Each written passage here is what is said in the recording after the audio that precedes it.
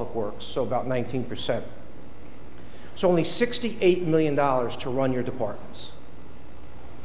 Probably a lot less than most people think, at least in the conversations that we've had, and from some of our comparisons, pretty much in line. Some concerns, but pretty much in line. Of this $68 million to run your departments, only $28 million is salary. So of your $130 million budget, only $28 million is salary.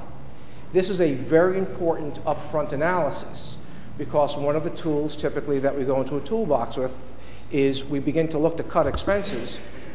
Generally the first expense you might look to cut is salary. But you're spending only $28 million. When I say only $28 million, it's still significant. And I'm going to put some context around that, but $28 million is salary. So in total, this departmental spend accounts for 53% of the city's budget. So what does the 2014 budget really say about itself? Police, as you can see, represent 32% of the budget. Fire, 31%. Other departments, 37%. Salary is 59%, $28 million. Other expenditures, $40 million. So this means it costs $68 million to pay for the services that your citizens would expect to have: police, fire, garbage pickup, and the running of the internal offices. But what about the $40 million of the $68 million that's not salary? Because remember, I said we're a budget that's $130 million, but 48 of that's 68, because only 28 salary, so 40 is not salary. What's that 40? And what about the remaining 60? We took the 60 and the 68, we got pretty close with the rounding to the $130 million. So what's that 40? So let's go take a look at that. Let's look at the police department, for example. The police department has $11 million in salary. Its equipment, education, travel is $760,000, and there's another $11 million. What's that other $11 million? It's your benefits, pension and benefit. And as you will see tonight, almost all roads lead to the pension problem. So our solution ultimately has to be one that solves the pension problem. If we reverse engineer from the pension problem, it really fixes the budget. Now, it's a little bit hard to see because we have a blue line, but you'll see the blue line represents your salary increases from 2008 through 2014. Why is that blue line relevant? We want to really see what your salaries went up over the past few years and see if those were a natural flow, if they flowed consistent with your contracts and your staffing. Because around 2008 is when your serious economic and financial crisis began. But look at what happens with health care and pension, the red line. It's a very dangerous curve, and it's about to become more expensive. Your benefits are about to become more expensive than your salary line. So that health care piece and that pension piece become really important points of examination for us, because we have to figure out a way to straighten that line out some. So the leftover $60 million is what we call non-departmental spending. So I've accounted just for you right now. I've accounted for salaries, I've accounted for pension, I've accounted for benefits. You have $15 million in debt service, which excludes the service of the $17 million TAN. You only had to take about $12.5 million in TAN. It's an expensive credit right now because the city's credit's in a difficult spot. But the good news is you're on target to pay that back in July, and that might be the earliest it's ever been paid back, showing better cash management. So when we took a look at your 2014 budget, the very first thing we wanted to be certain about, is there any disruption in 2014 that needs adjustment? Is there anything about the 2014 budget that's not going to hold, that's going to create a surprise for us? Is there a cash crisis? Because there's budgets and there's cash. We all live in homes and families. We make annual budgets, but the reality is the expenses generally are more than the revenue, and that's cash. And we have to watch cash in Scranton. So you only needed $12 million of a projected $17 million for a TAN. So the amount of interest rate that will be paid back, even though it's a high rate, is less than what might have been called for. Then you have a $22 million one-time court award and $7 million for outstanding prior obligations. So we're rolling over $7 million from 2013 into 2014. So we're actually starting with a $7 million headache from last year. Now, the $7 million coming from last year is unusual. The $22 million is very unusual. The debt service is typical, although your debt service is a little high given what it was used for, and I'll explain that in a few minutes. And the use of a TAN is a typical cash flow tool for municipalities, but you really want to get your credit in shape, so you're borrowing your TAN, your line of credit, your short-term cash. You want to borrow it at the cheapest rate you can and get it repaid as quickly as you can. These are all things that the credit agencies take a look at. So when you take out the extraordinary expenses and the TAN, Scranton's really only making an appropriation of $84 million. The 68 I talked about to run the city, plus the debt service. So you're really an $85 million budget. Forget the difference for now. Let's park it in the corner. Forget the difference for now between the 84 and the 130. You've got an $85 million appropriation. That's our zone. That's your expense.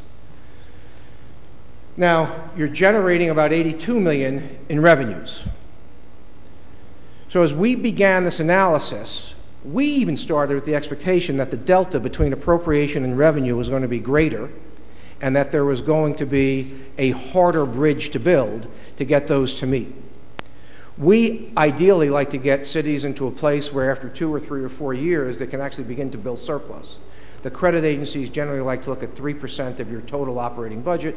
In your case, somewhere around $85 million, 3%. If you can ever build to that surplus, it'll be really terrific news. Reestablish your credit and do exactly what budgets are supposed to do, be a very boring thing on an annual basis. So the city is really pretty close to structural balance, and that happened in large part because of the tax increase. And I'll get back to tax increases in a few minutes.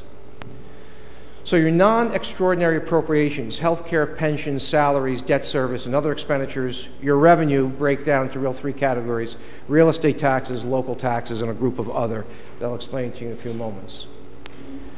Now let's just take a look at this left chart for a moment. Healthcare, we know it's growing rapidly, relatively fixed, hard to bend. But we think there are some opportunities, even without significant contract modification, to reduce your healthcare spend through utilization management. Pensions, fixed. The city's pension obligation is significant, and by 2016 will grow to really significant, and that is where your greatest threat comes from, your increased pension obligation. If you are not actually the most distressed pension in the state, you're second. In 2011 actuarials, it was the most distressed pension. Salaries, as I said before, whenever we try to come in to fix a business, we try to attack salaries if at all possible. But because of your economic condition, you've already had quite a bit of compression, and you are at some minimum staffing ratios, particularly in a complicated geographic environment with your 26 square miles. So salaries become hard to attack. They become hard to fix in the short term. In the long term, you might want to harvest attrition. You'll negotiate new contracts. And as you'll hear from me in a little while, you're going to want to control and move some of these dials in that pie.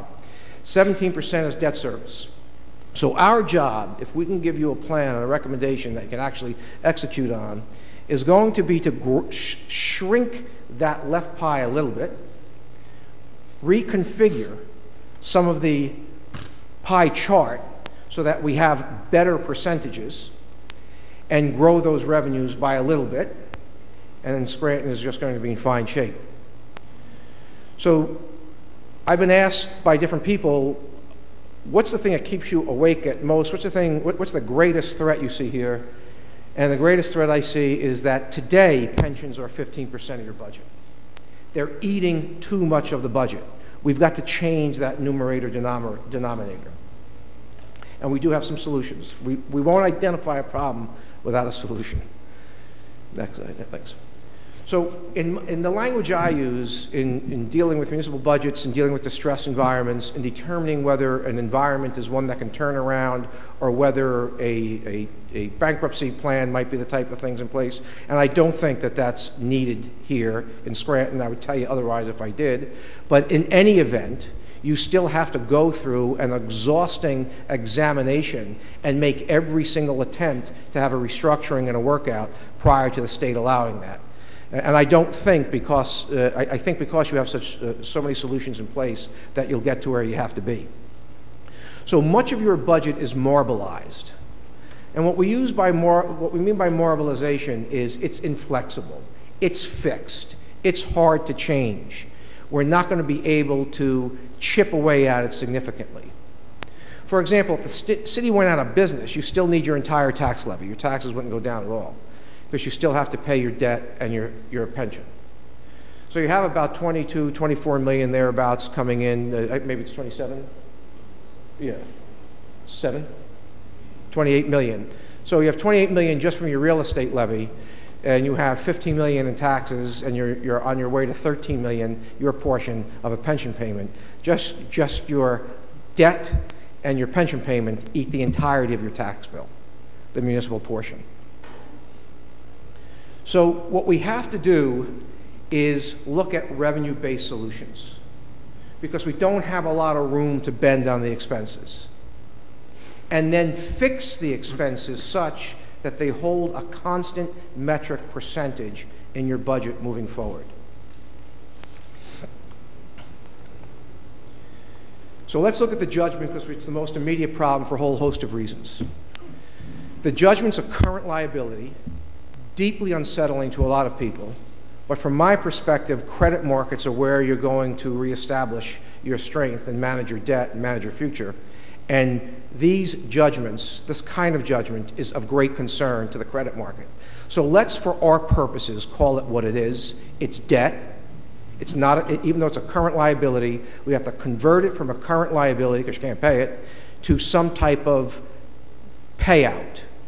And if we simply negotiate the payout with the CBU, whose preliminary meetings have been particularly receptive to working with us on this, we're only going to be able to get a 10-year amortization.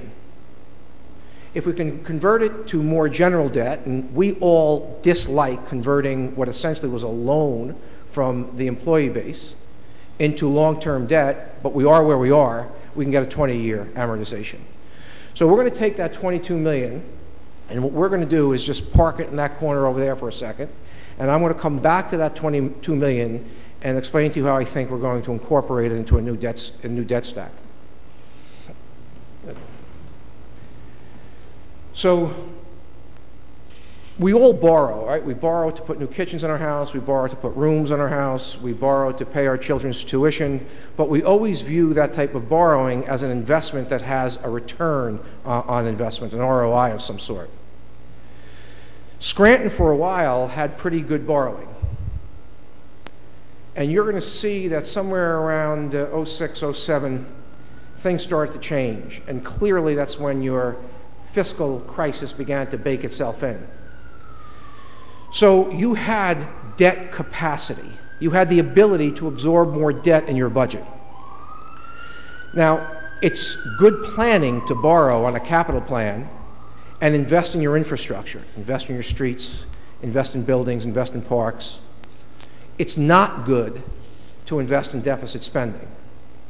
You may get a year at that because you got upended a little bit, but we all know from our own homes, if we continue to take the equity out of our home to pay the expenses on running our house, which is greater than our income, sooner or later we're out of equity in the home and we're upside down.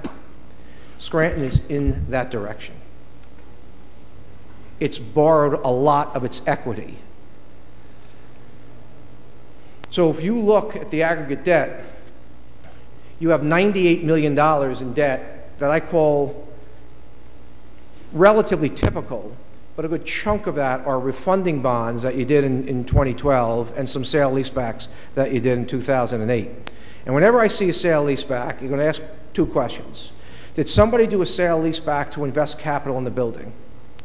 So if you did a sale leaseback to raise money for, it's usually a little bit more expensive, to raise money for putting capital into the building, it's generally tax-free debt, it's generally okay.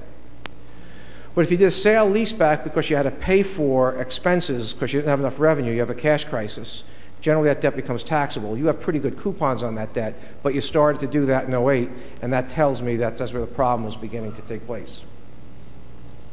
Then you have $48 million in debt in your parking authority.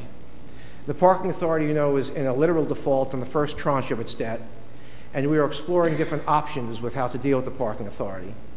We are looking at bringing the parking authority in and servicing the debt through a combination of parking revenues and meters. And we're also looking at monetizing and selling the parking garages. And it's not a decision we get to make alone, because you're at a situation now where the bond insurers, and there's only 3 really left in the country, all with tremendous exposure, one in a bankruptcy reorganization, need to sit at the table and be part of the conversation because they don't want to draw on their insurance account to make a bondholder whole because we didn't do what we should have done or could have done. So with Dave's leadership, we've begun the process now of meeting with the bond insurers to begin the conversation of how best to solve the parking authority issue. The inclination at this point in time is probably towards a monetization, a sale of the garages, but this is still premature, and we still have a whole lot more modeling, conversations, and discussions, and it all centers around what's the real value of the parking garages. It's all going to come down to what's that piece of real estate really worth. But we're going to treat it as our debt right now, because in reality it is. We're not going to sugarcoat it.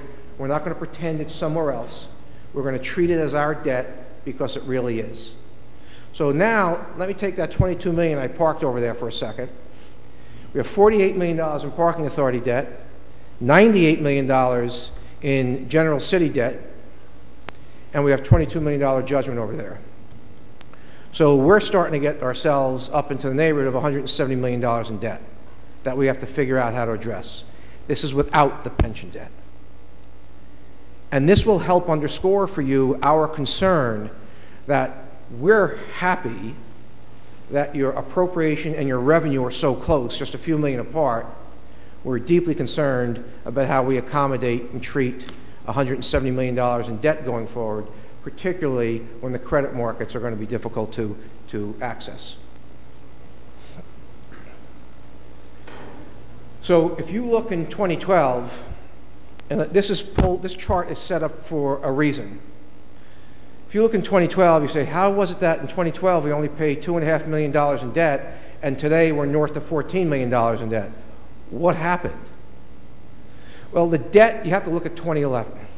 The debt in 2011 was probably $7.8 million.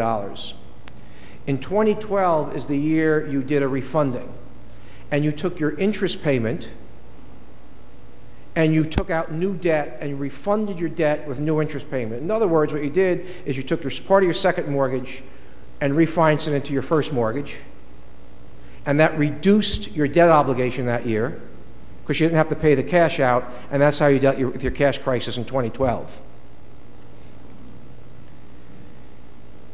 So the problem is here. There's no more tools like that.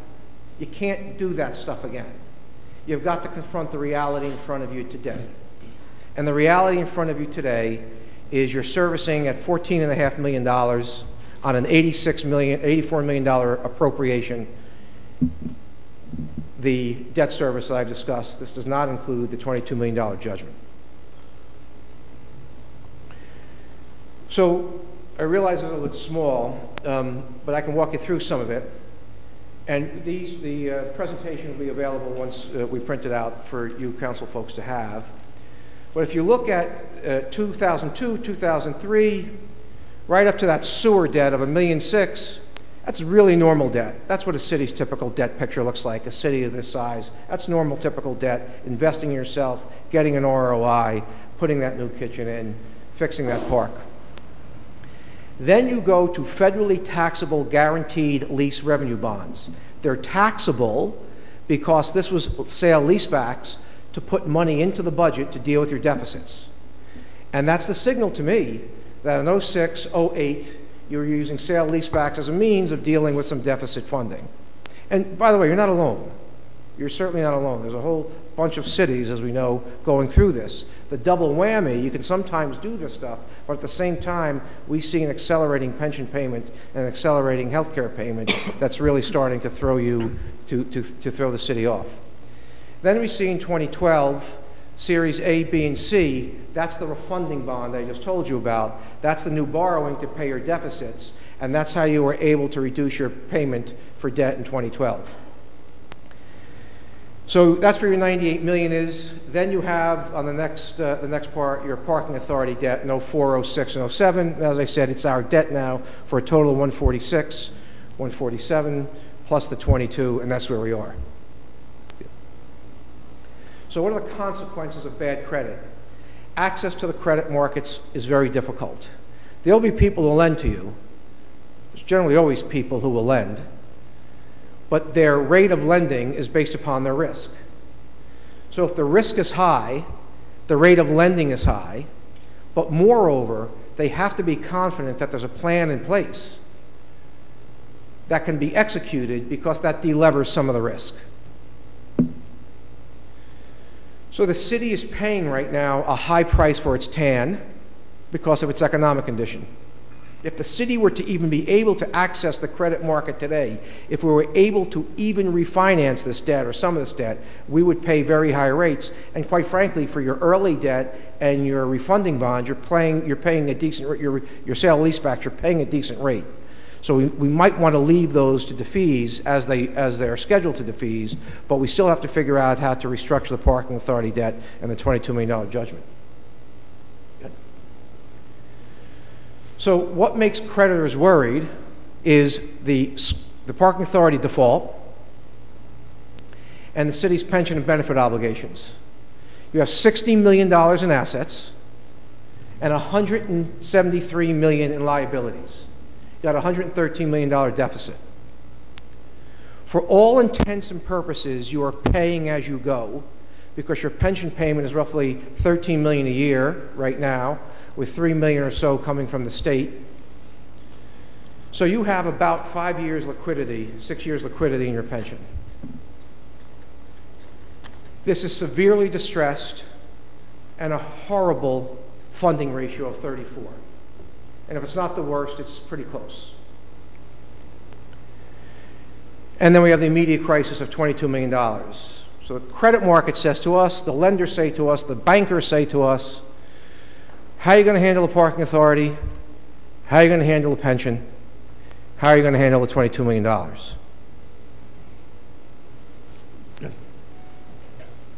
So let's start talking about solutions.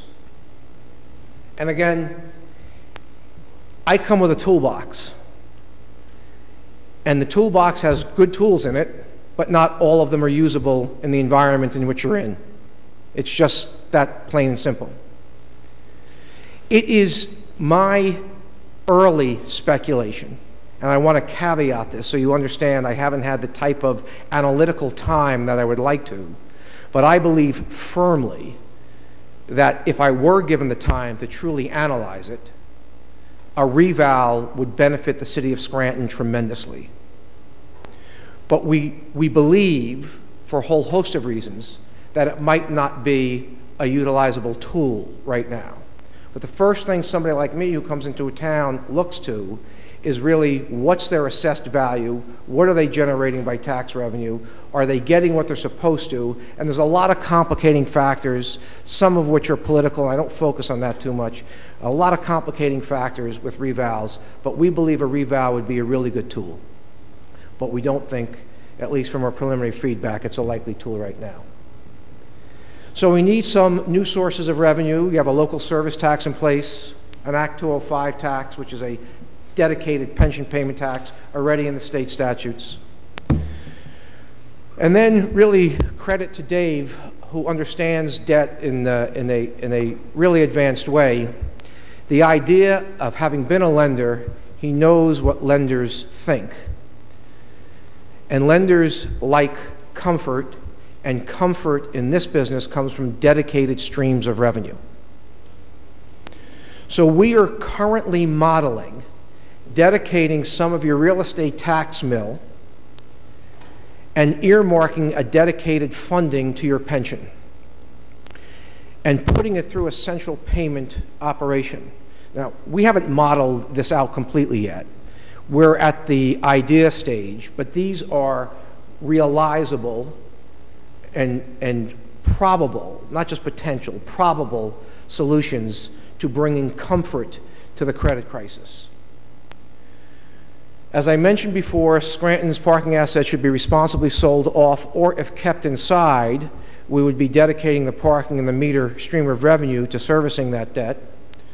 But it's our belief right now, subject to a deeper analysis and more participation with our various colleagues, that selling it is probably the responsible action, and just simply picking up the stranded debt and putting it into that dedicated zone. The unions are part of the solution. If the unions were to force the issue on the judgment, we have a really serious problem, and they could precipitate the house of cards coming down. I do want to tell you that the mayor organized a meeting with the CBUs where we discussed their participation and potentiality for solutions for the $22 million. And having done this in a lot of places, I was really impressed with how responsive they were to work as a unit to help solve that $22 million problem. Good.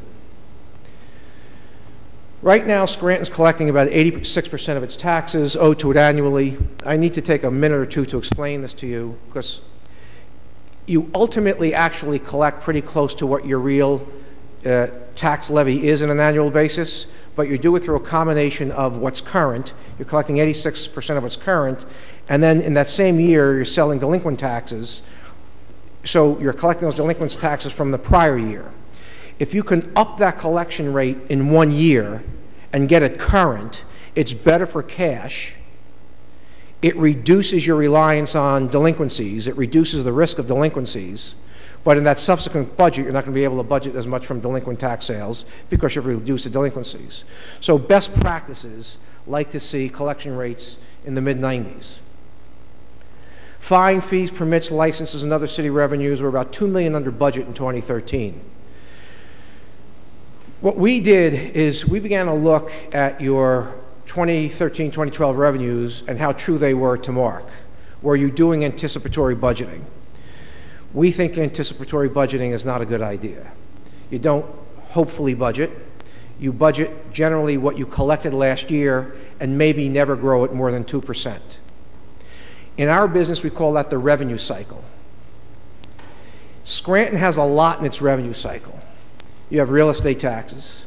You have another category of local taxes. And they have this big category of others, which deal with things like permits, licenses, and a number of them. Jukebox licensing permits, a number of them.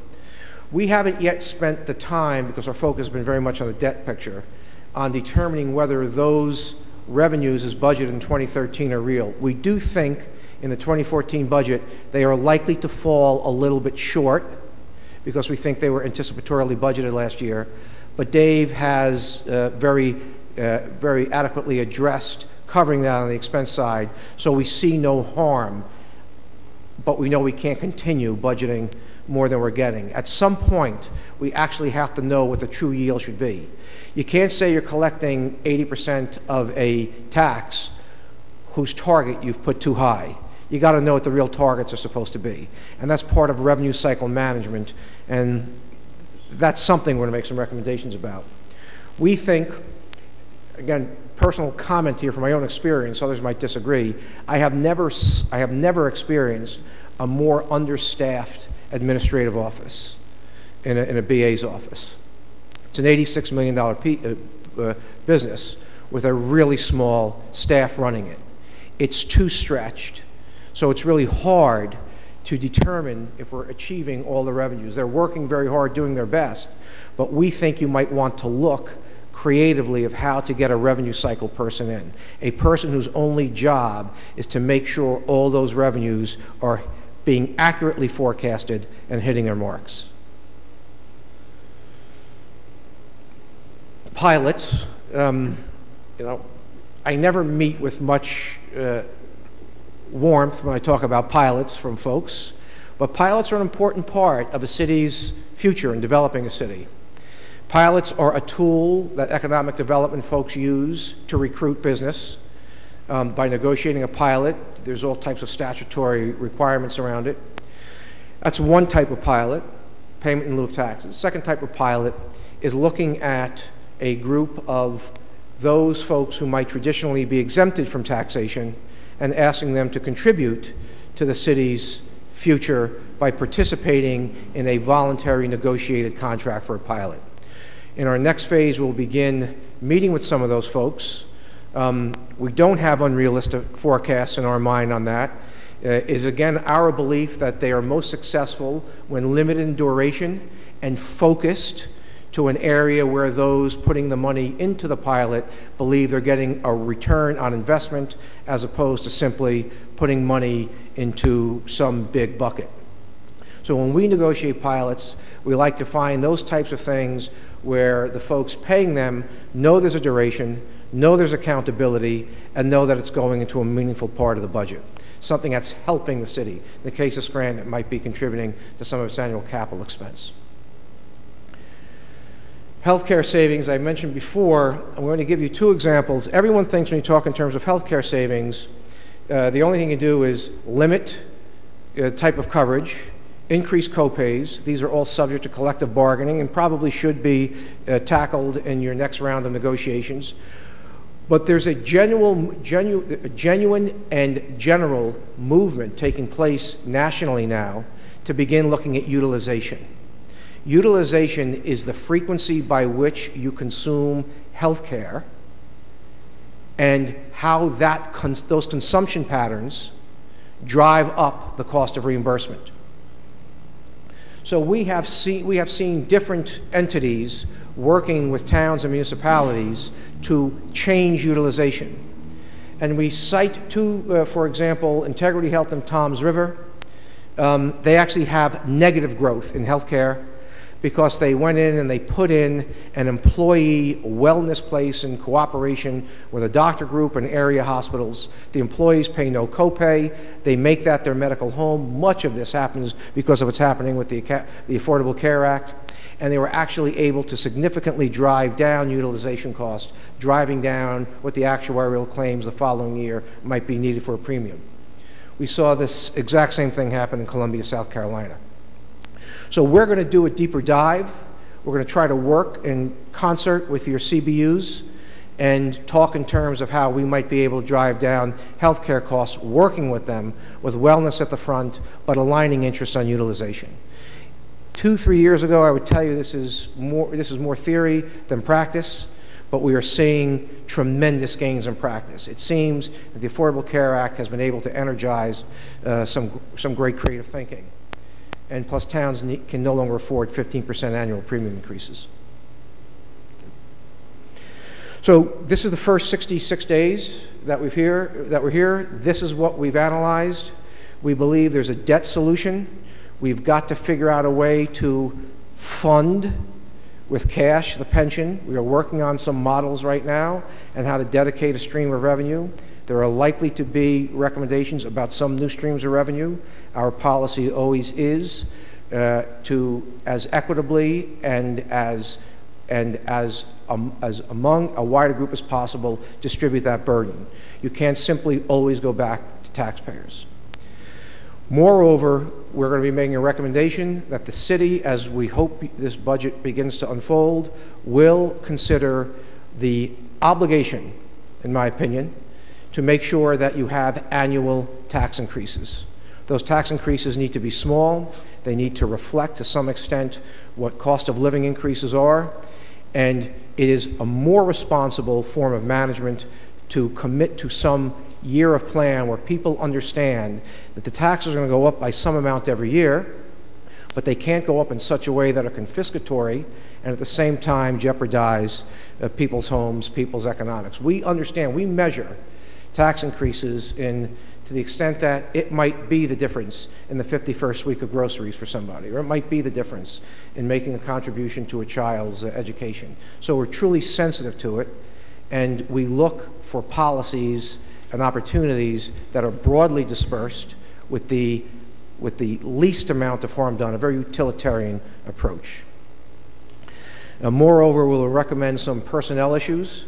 We'll continue our work with Pell, which we have found to be most helpful, and we hope to be able to submit to the city by the duration of this assignment a recovery plan, which will call for a more in-depth series of solutions that follow the due diligence on these ideas that we have thus far presented. With that, members of the council, Mr. Council President, I am happy to answer any questions that you folks might have. Thank you, Mr. Amoroso. Councilman Rogan? Yes, just excuse me, just the comments and two questions. First, thank you for coming, everyone. It's definitely a breath of fresh air to read what was in the paper about the administration and yourself meeting with city bargaining units and trying to work out some sort of arrangement, which is much different than what we've seen in the past in this city, where those negotiations were made between attorneys in a courtroom. So I think that's definitely a step in the right direction for the city. Just two questions. The first one is just a general question. How is Scranton doing, and how is Scranton compared to other cities its size around Pennsylvania? All right, so part of our work that we do is we create a metric of what we call a peer group. So the peer group right now has Reading, Allentown, Wilkes-Barre, Erie, Bethlehem. Did I miss anybody? That's the peer group we're looking at. We calibrate those peer groups on about 15 or 16 different items. We look in terms of size of the city. Is it 26 square miles? Is it 19 square miles?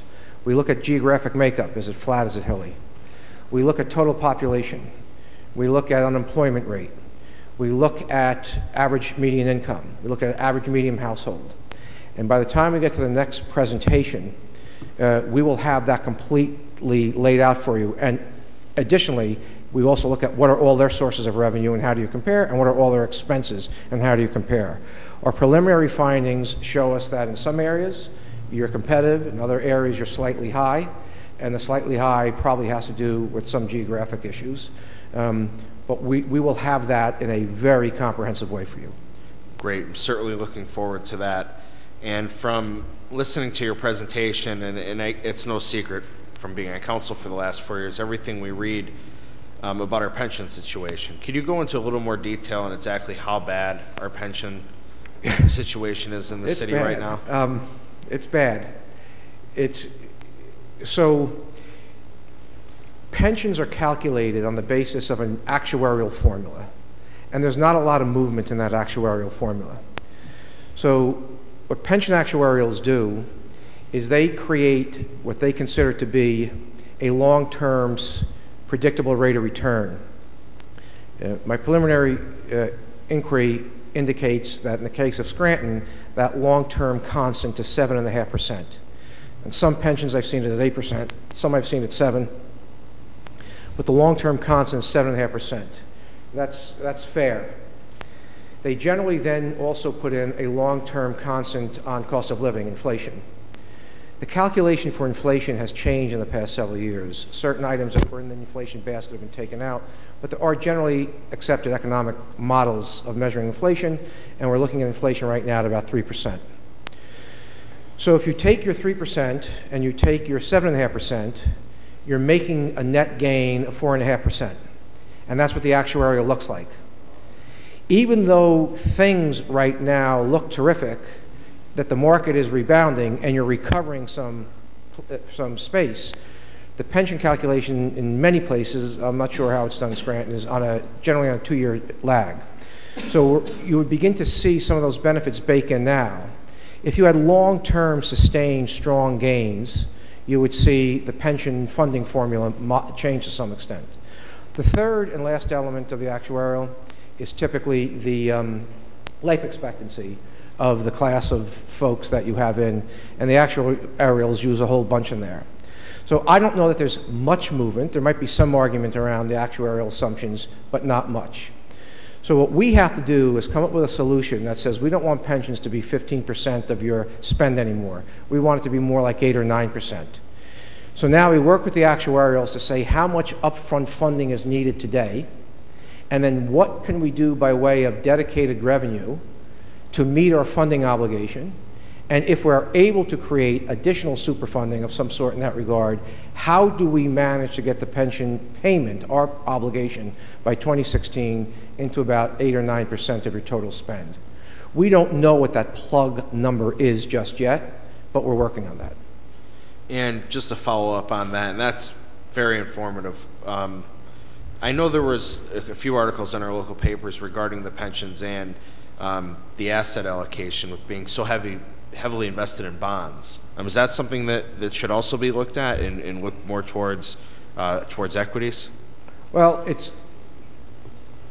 there's two parts to that question, really. So there's the strategy of how to maximize a return in a distressed pension, and one might think that you chase a higher rate of return as a means of altering that number.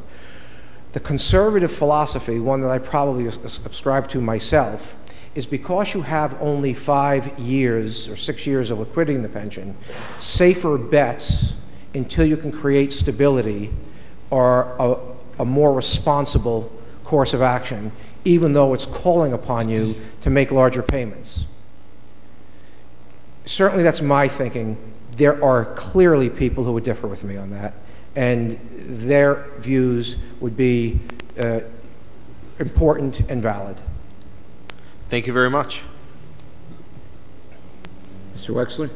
Thank you. Once again, thank you very much for coming, and I'd like to thank you for all the work that everyone's been doing since we got started here. The one question I have is, how does what we're doing here, how is it affected by some of the changes that are occurring in the state in terms of the taxes and pensions? Great. We had the opportunity to meet with your area senator and reviewed, and we've been following and meeting with those parties who are shepherding certain legislation through. So currently the legislature is considering a number of bills, some of which would be potentially very helpful to the city of Scranton.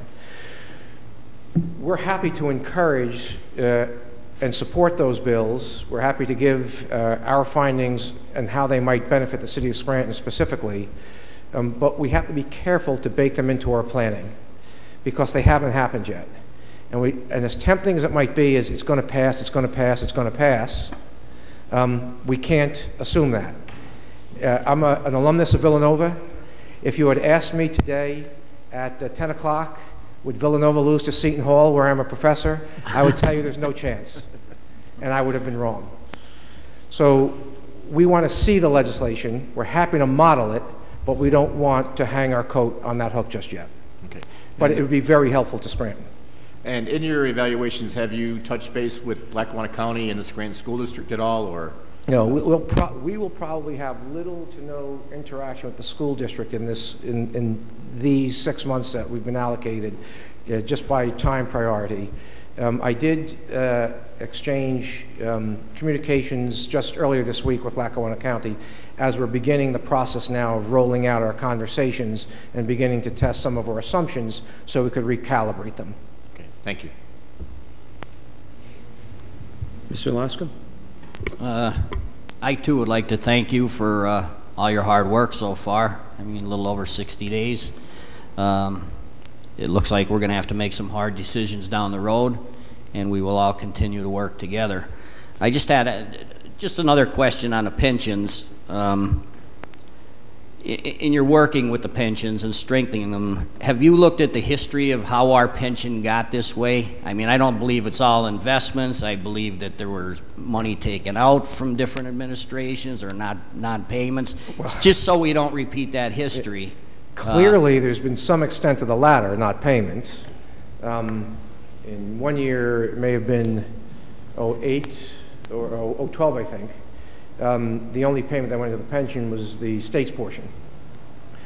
So we will, in this next 60 days, take a much deeper look into the history of the pensions and make recommendations as to what we think you should do on a going forward basis. But you just can't take pension holidays. You're just borrowing. And the truth of the matter is, with an aged population and a distribution in your pension system that is closer to retirement, those would be really imprudent decisions. Thank you. That's all I have. Thank you. Mr. Gahn? Well, I just, excuse my voice, I have a cold here. I want to thank you, Mr. Amoroso, for coming in. I thought that was a great presentation. Thank Mayor Courtright, Attorney Shrive, Mr. Bolzoni, and Mr. Weiss. I realize that in 3 months, that's a lot of work to do, and we all appreciate it. I just want to ask you about, basically about the next steps regarding the remaining items in your contract, specifically about 3 areas.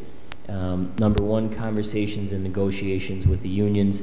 Number 2, the nonprofits. And number 3, the sewer authority. So we know that there was recently a meeting with the unions to present your findings so far. Was that meeting more informational, or were you able to begin conversations about the award payment? The meeting was certainly not only some of our findings. It was limited to those things which would deeply affect them.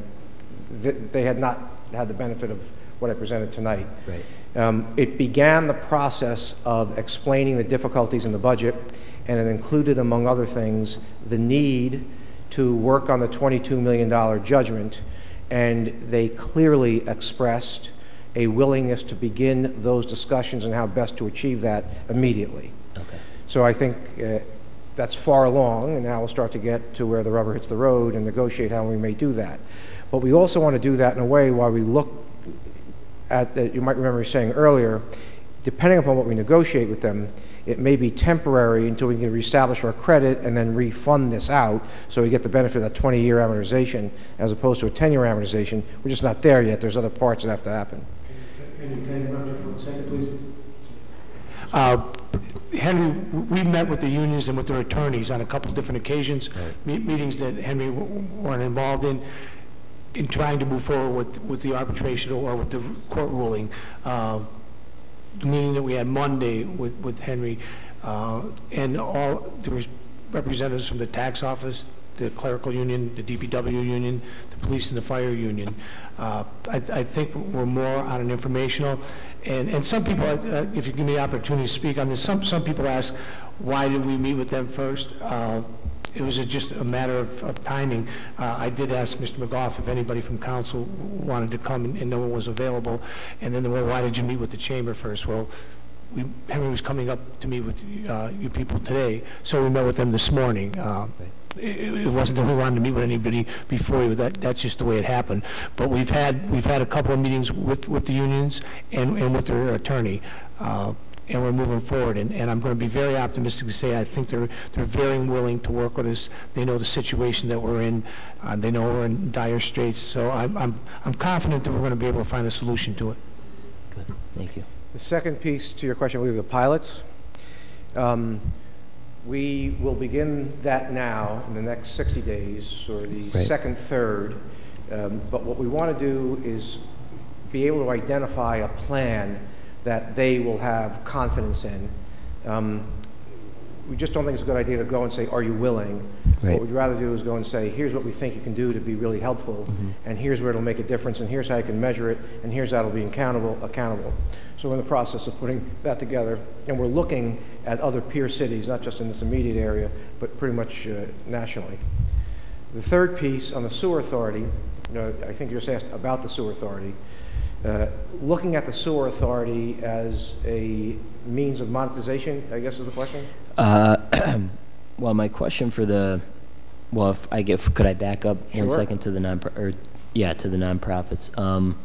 I guess my question is, what is the strategy over the next 3 months to address contributions for the nonprofits? Meaning, is there a set number that we're looking at that's going to that we want to bring in from the nonprofits that's going to affect the revenue stream? We don't have a specific target yet. We're beginning to model goalposts based upon understanding what the gap is. Okay. What's going to contribute to that gap, that $84 million gap, what's going to contribute to that gap is debt service. Okay. So if we can look at 2015 and say that in 2015 our TAN debt service is going to come down dramatically because we have better credit and need less, and we're going to be incorporating the parking authority piece in, we'll then know our gap. Right. And we'll also take a look at what some capital needs for the city are that you can't go to the capital market and borrow for because you're going to take care of this parking authority issue and this $22 million judgment. Right. That's giving us our goalpost where we think that they may be able to contribute, but we want to have a plan, and the plan will be prepared, and we will then present to them that plan, I would think, in the next 30 days or so. Okay. So who is leading these meetings? Is it you, or is it you in the administration? How is that? Yeah. Who, like the negotiations of those? We always meet through the city and with the city, and Right. Mr. Balzoni. Okay. With regard to the sewer authority, same kind of question. Have there been any meetings thus far with the sewer authority executive director or board to discuss the administration's plan about the future of the sewer authority? If so, who has led those meetings and with whom? If not, who will be responsible for leading those conversations? I've not participated in any meeting yet. Okay. I have specifically not wanted to address those issues just yet until I understand and have a better idea of, and working again with Mr. Balzoni, what the contribution number might be to the pension. And then we'll begin to look at the sewer authority, begin to have conversation with the commissioners, with the other stakeholders involved Right. in the sewer authority, and determine what, if any, monetization is achievable. I am not inclined to recommend a sale of the sewer authority to private. Okay. We generally don't see that as beneficial. Okay. But I'm just not far enough into it to give you a more comprehensive answer than that. Okay. All right. Thank you so much for coming, and thank everybody for being here. Thanks. Thank you. I just had one question. In recent weeks, we've seen the emigration of 2 large businesses from the downtown and talks of others. Does this affect your recommendations to the city in any significant way? It's obviously on our mind because you can get to a point where you create somewhat of a downward spiral. We just don't think you're near there. We think the city of Scranton is uniquely attractive for many reasons. But we have to be careful to understand that businesses have financial concerns of their own. And they're going to look to do the same things we're looking to do, shave margins, shave expenses, and improve their margins. So the proposition, the value added for retaining businesses is not so much within my scope of work that I have right now, but I am very cognizant of it as we begin to look at a revenue structure that might relieve pressure and create for more incentive. And some of that's more likely to be done in partnership with your state legislators through the incentive packages that they're so uniquely equipped to do. But we are cognizant of it. We are certainly aware of it. We're schooled in some of this stuff. So we'll bring that experience to the table, but it's not within my specific assignment presently. Does anyone wish to comment?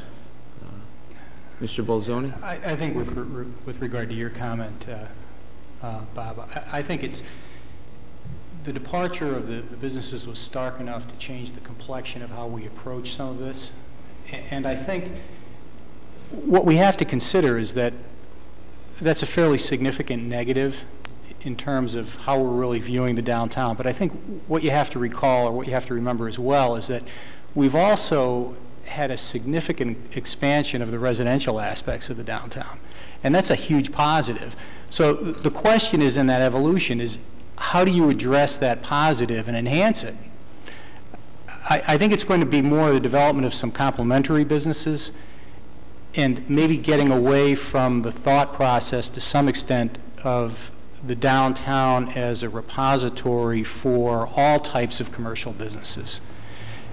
there's a real rethinking that has to take place here, and I think we've started to address that. As you're aware, you know, we've engaged some parties to really take a look at enhancing some of the aspects of the downtown. We've scheduled a meeting with the city engineer to look at some components of the street lighting in the downtown and try and deploy some funds that were reserved from a 2002 bond issue to address that as well. It's just with the process, the evolution of the process, there's always changes that occur, and those changes really have to be addressed. I mean, the other thing too, and you're all certainly aware of this, that these were decisions that were not made overnight, and as you're aware from some of the meetings that we've had, they really were for multiple factors, and unfortunately, maybe we didn't have an opportunity to address some of those in time. Certainly, I think we're all more aware of some of those sensitivities now that we've heard them directly, and I think we have to address them going forward. Thank you. Anyone else? Mr. Amoroso, any follow-up? Well, thank you very much. Thank you for the opportunity to be here, and thank you to Scranton. This is an exciting engagement for us, and we're happy to work with so many wonderful people, so thank you. And thank you, Mr. Amoroso, Mr. Weiss, for the presentation, and hopefully as things progress and we begin to implement part of this, that we'd like you to know that you are welcome back at any time to to update us. We are looking to work with the administration to resolve some of these issues, and certainly your input is greatly appreciated. Thank you very much, sir. Thank you. And finally, I'd like to thank Attorney Shrive, Mayor Courtwright, Mr. Bolzoni also for being part of this caucus. Caucus is adjourned.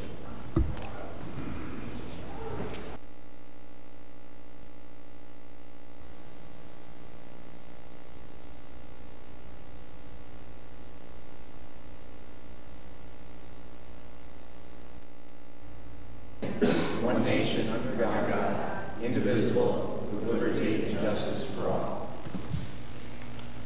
Please stay standing for a moment of reflection for servicemen and women throughout the world and all those who have passed away during the past week, especially the keep in your prayers the Loscombe and Martin families.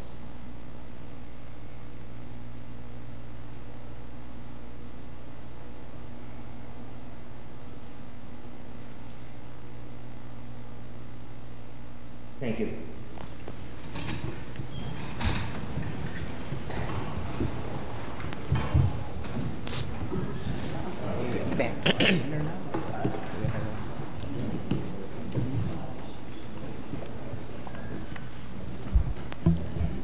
Roll call, please. Mr. Wrestler? Here. Mr. Rogan? Here. Mr. Loscombe? Here. Mr. Gahn? Here. Mr. McGough? Here. Dispense with the reading of the minutes. Third order, 3A, minutes of the Scranton Housing Authority's regular meeting held February 3rd, 2014. Are there any comments? If not, received and filed. 3B, Controller's Report for the month ending January 31, 2014. Are there any comments? If not, received and filed. 3C, Lackawanna County Planning Commission Subdivision and Land Development Evaluation received February 12, 2014. Are there any comments? If not, received and filed. Clerk's notes, Mrs. Reed? None this evening, Mr. McGough. Any council members have announcements at this time? If I could, I would just like to thank everyone for their prayers, their calls, their cards, and their offers of condolences on the passing of my sister, Kathy Martin, in this past week. It's been a bittersweet week because also during that time we enjoyed the birth of our newest granddaughter, Grace Lynn. And just today I received the word from my other daughter that she will be having a child in September. So I must be getting old. That'll be my 6th grandchild. But it's been a week of, a lot of mixture, but thank you everyone for praying for us and giving us that strength. Thank you. Anyone else? I would just like to remind everyone that this coming Saturday is the St. Patrick's Day Parade in downtown Scranton. To me, it's a great day for the city of Scranton and surrounding communities. I just ask that everyone be responsible. Please don't make it a day that people will regret. It's a fun time for families and the parade, and hopefully everyone in the city and the surrounding communities can enjoy it. So again, just be responsible. And that is all.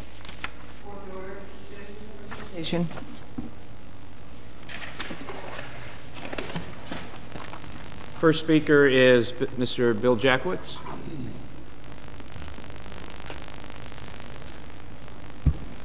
Good evening, Scranton City Council, Emil, and Ms. Reed. First of all, I'd like to start off by saying it was a long time coming, but we finally got some people in here that were able to answer some questions and give us some advice on how to get the city out of the situation it's been in for 22 years. My question to Scranton City Council is, will you be committed to following Mr. Amarillo's solutions and suggestions when he finally makes his final report, or are we just going to continue to play politics? Do you want a response at this time, or? Can you give me a response during motions, please? Sure. I'd appreciate that, and I think citizens throughout the city would probably appreciate that. Going in the same line of questioning or thought, after 12 years and 113 questions, I finally got an answer from Councilman Gahn. He called me last week and gave me an answer to one of my questions, and I really appreciate that, Councilman Gahn.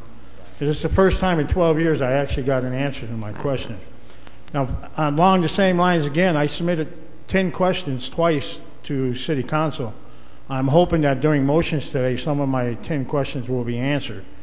I've been assured by the secretaries that the council members have received my questions. So I followed the rules and submitted them in writing, so I hope the City Council follows the same rules and answers some of these questions for me. I would greatly appreciate that. Changing subjects a little bit, what some of us citizens have been talking about for years, 10 years, 12 years, myself 12 years, what we were saying was going to happen is actually happening now. And I'm seeing some change of opinions on some people's thinking, and they're actually doing maybe a 180 or a 360 because they're actually agreeing with what citizens have been saying for years. Some of us knew that this was going to happen. There was no way it could not have happened. The house of cards, the financial house of cards had to crumble. And it's coming to fruition now. And, you know, people in the city are finally starting to wake up, and they're finally starting to realize that, you know, some of this could have been prevented. You know, those 3-2 votes we had for years, they put the city of Scranton 50 years behind, in my humble opinion. At least those 3-2 votes killed us. And I think people know what 3-2 votes I'm talking about. It set us way behind, and we continued to go deeper and deeper into the hole, and nothing was ever being accomplished. I mean, the money went downtown, but look at what's happened downtown. People are leaving downtown. Yeah, people are moving in. They're moving into apartments. Yeah, we're getting students. We're getting medical college students to move in. But the only people making any money off of this are the realtors and the landlords and the developers. The city is not making any money because the students are not working in most cases, so they're not paying wage taxes. They're not paying any property taxes because they don't own the property, they're renting. Yeah, they're probably helping the landlord out paying the rent by paying their rent, and the landlord paying their property taxes. But again, the city's really not making out. And the taxpayers, the property owners, the ones who do pay the bills and paying the taxes, they're not really getting you know, anything out of this. The retailer, or the developers, they're doing pretty well for themselves. And I'm glad to see the development, don't get me wrong. But we need to do something to bring more tax money and revenue into the city. We've talked about this for years and years and years. And I'm just hoping that someday it will eventually happen and the city will get back on the right track. Again, that's why I ask, will the city council support the recommendations and the decisions that Mr. Amoroso makes when he finally comes out with his final report in, I think, 6 months or 3 more months or however long it's going to be? Because it's going to hurt. You're probably going to have to hurt a lot of people's feelings, you know, but it's been a long time coming, and it might have to happen. And I just hope that City Council supports whatever recommendations that come out, and we can finally get the city of Scranton back on track. Well, I guess that's about it for tonight. Have a good evening.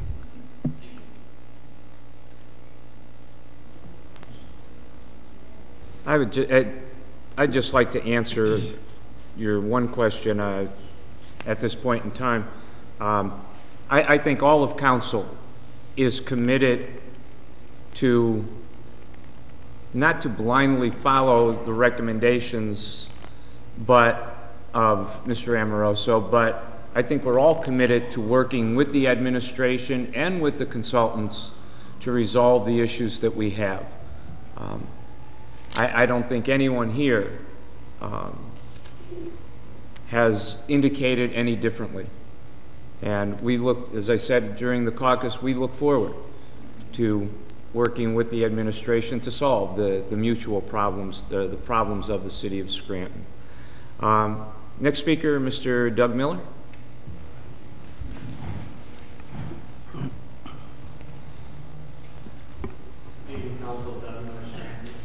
Good evening. Very pleased that we had such an informative session this evening with Mr. Amoroso. Came out of that learning a great deal, a lot of information that a lot of us, I'm sure, weren't aware of. You know, when the idea of a consultant came about a short time ago by the new administration, I certainly quite baffled and puzzled by that idea. I asked myself, why didn't we just go through the process of electing a new mayor, laying out the vision for the city? Why did we go through the process of electing new individuals to a council who also claim to have a vision for the city? You know, as I stood here this evening and I listened to Mr. Amoroso discuss his findings in a short 3-month time he's been here, I couldn't just help but acknowledge the fact that, yet again, there is not one thing that he discussed that we didn't already know. I can recall on multiple occasions our previous finance chair sat right here as he did and gave similar PowerPoint presentations on the state of this city. And he discussed factual information such as we currently are at an 86% tax collection rate. I think anybody that paid attention would have already been aware of that. And we discussed measures that needed to be taken. So it's no secret that we all should have been aware of that piece of information. We also talked about the biggest gorilla in the closet, and that's nonprofits and pilots. Well, we've been discussing that for the last 12 years. Again, not a secret.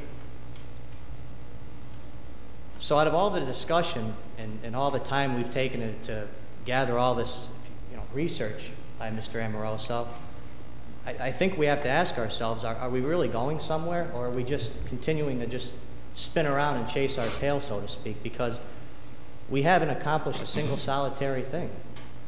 And then I took the time to do some homework on Mr. Amoroso. And I found some things that are somewhat disturbing. And I'm not here to make accusations or, accuse individuals of wrongdoing. I can only cite things that are in black and white and hope that we can hopefully possibly get answers to these questions. But upon doing research, I found that Mr. Amoroso was a former hospital CEO of St. Vincent's Hospital, dating back to 2006. And according to my research from articles that came from the New York Post, he oversaw excessive spending at this institution, which led to $1 billion in debt and a bankruptcy. And upon further research, it was discussed through these articles and investigations that were undertaken by the District Attorney's Office in New York City and lawyers who represented doctors and nurses that worked at this hospital, that this was a grand scheme, a well thought out plan. And Mr. Amoroso was the captain of this ship, and he oversaw the fiscal mismanagement of St. Vincent's Hospital.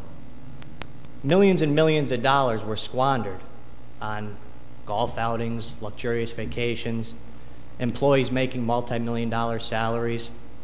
All this done so that the institution can file bankruptcy, because obviously they had to have a reason to allow the institution to be shut down, because the state obviously wasn't going to allow it. This was a hospital that was overseen by Catholic Charity in New York City. And so, after concluding my research, I did reach out to Tom Shanahan, who was a lawyer who did, as I said, represent doctors and nurses, who did sue St. Vincent's Hospital and Mr. Amoroso. And I did place that call, and I am waiting to hear back from him because I do have many questions. And, you know, it's really disturbing to see that Mr. Amoroso, who allegedly, you know, oversaw this and allowed this to happen, that this was something that was, you know, a grand scheme, all planned out, so that this institution can be, you know, closed and sold off to a group of developers who, according to this article here, are the Rubin family, who evidently or allegedly had some sort of tie to Mr. Amoroso and those around him, so that they can take this property and develop it to what they saw fit their needs at the time. And so tonight when we sit here and we listen to Mr. Amoroso give a presentation on what his alleged vision is for the city, I think we have to question his integrity, his accountability, and most of all, his qualifications. And my question, I guess, before I leave the podium would be was this council aware of any of this? And did you take the time to do some research on Mr. Amoroso? But I think the most important question we could ask this evening is, did Mr. Courtwright take the time to do this investigation? Because this was his hand-picked individual to come and help lead the way for him. So were we aware of this? And that's my question. Thank you, Mr. Miller. That was a question I posed to council. Were you aware of any of this information? I was not aware of anything that you said concerning Mr. Amoroso. Do you? Thank you. Well, I do believe that this council should just let this get swept under the rug, like we seem to let everything get swept under the rug. We face serious financial challenges, and we have an obligation to take it serious. And if this individual did and definitely do this, then I don't understand why we're taking any of his advice. We have an obligation to solve our own problems. So maybe it's time we roll up our own sleeves. Thank you, Mr. Miller. And do our own work. You're welcome. Thank you. Mr. Ellman?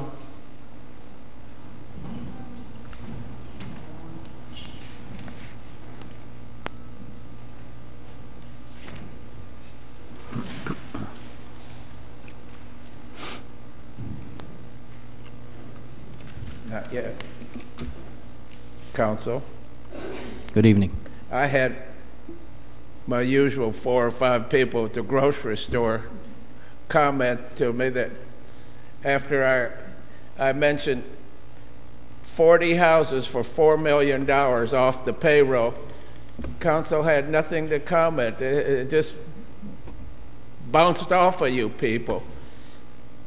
Keystone has over 100 pieces of property they're not paying taxes on now.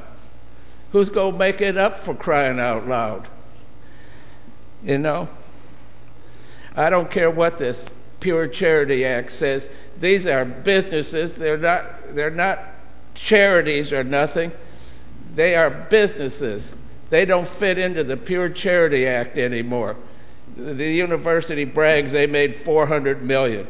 Keystone got over 100 houses off. Lackawanna College says they're going to grow 40%. The medical school wants 5 acres of land around them. Do you know how many houses are on 5 acres around there? It just goes on and on and on. And you people aren't doing nothing against the people that are causing this destruction of this city. It's all these nonprofits. They're all phony. They're a bunch of greedy parasites that have just sucked the blood out of this city. And I'm not mad at the council. I'm just saying, that's just my opinion about it. You know what we need? We need about 10 or 20,000 homeowners to come stand in front of this building. Maybe they'd get your attention, because enough is enough. And you people just don't listen to all these gentlemen and ladies that get up here week after week. It just bounces off of you. Brother McGough, before this year is over, you're going to have to sit there and tell the people of this city there's another substantial tax raise coming. You know it, I know it, and people are expecting it. How do you expect us to pay? Let me tell you something. When I got our house 20 years ago, Mr. DeNaples told me my insurance, my house note, and my taxes will be 1 week's salary. And I managed that. Now it takes me 20 weeks of my Social Security money to pay the same thing. I'm supposed to be retired. I'm not supposed to have to sell stuff to pay taxes and pay for school kids. I'm not supposed to have to do that. But that's what's happening in your city. And as far as downtown, that mall, right there is what kills the mall. Jerk like this, kickboxing downtown. You don't think that scares the hell out of women? It's bad enough having to cross the street to go to the mall, and it's a death trap. It scares the hell out of anybody trying to cross Lackawanna. And then you're approached by a bunch of druggies that want $2, and they want cigarettes, and they want to know if you want a nickel bag. And until that's cleaned up, your mall's going to be a failure. And it's all over the place over there now. It's just gotten out of hand. Yeah, I appreciate y'all letting me get up here and get it off my chest. But it's time something's done about the nonprofits. And you people just are fearful to attack them, and somebody's got to do it sooner or later. Thank you. Thank you. Thank you, Mr. Ellman. Lee Morgan?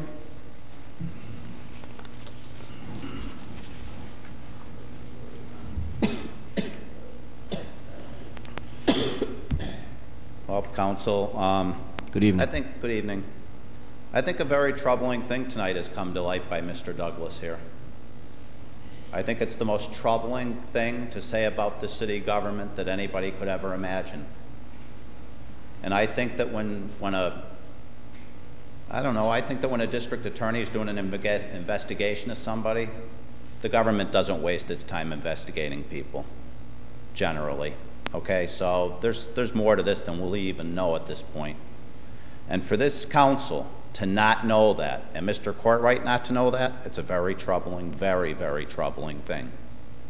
Very troubling. Now, let me say this. Mr. Amoroso did say one thing today, that Scranton is a very attractive destination, and he's probably right about that, for carpetbaggers and vultures, because they're going to pick every bit of flesh off the residents of this city they can take. I don't see anything funny, Mr. Rogan, but you probably do. Now, my question, because you wouldn't be smiling if you didn't think something was funny, but here's what I want to know. How much did we spend to build these parking garages, and what are we going to liquidate them for? How much are we going to ask the taxpayers to lose?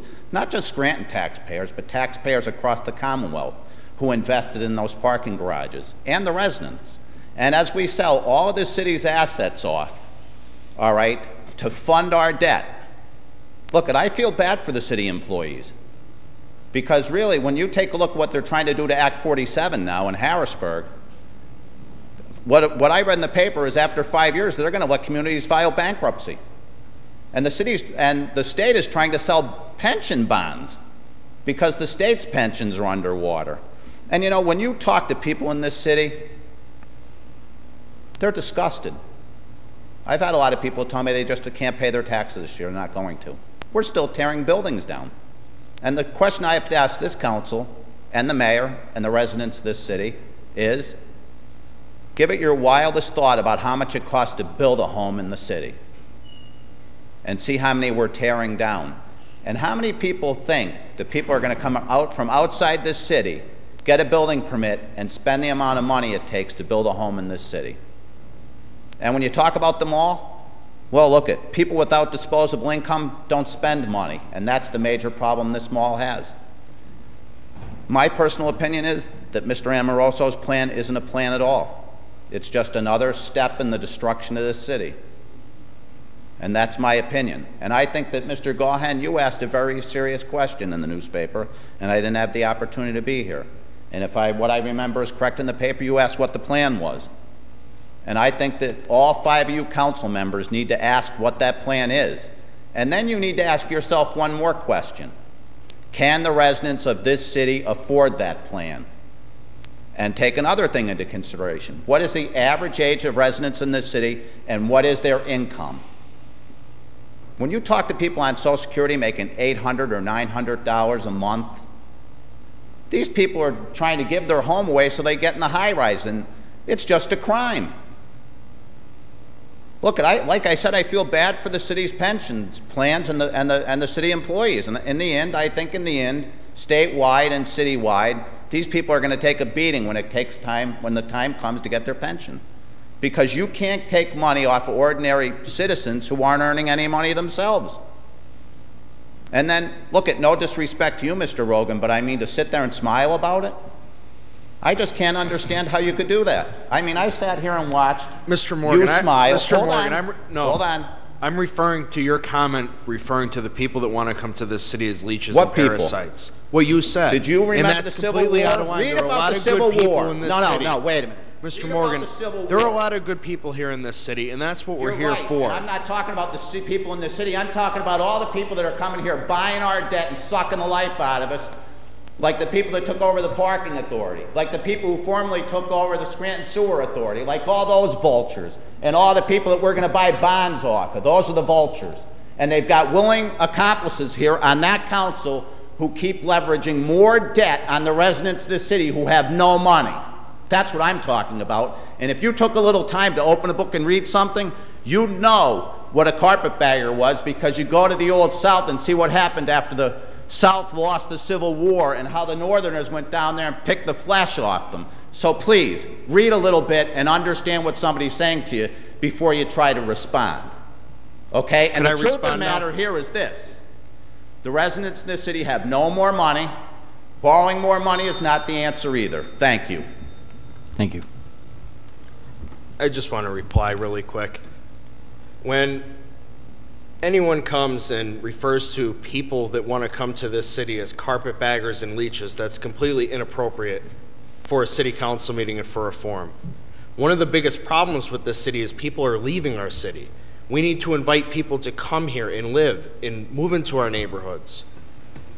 We see neighborhoods all around us in other cities filled with crime and problems, and there are good people in those neighborhoods dying to get out. And they're the people we want to come here and have a family in the city. They're not parasites or leeches, Mr. Morgan. They're the people we want to come to this city to raise a family, to work here, and to pay taxes here.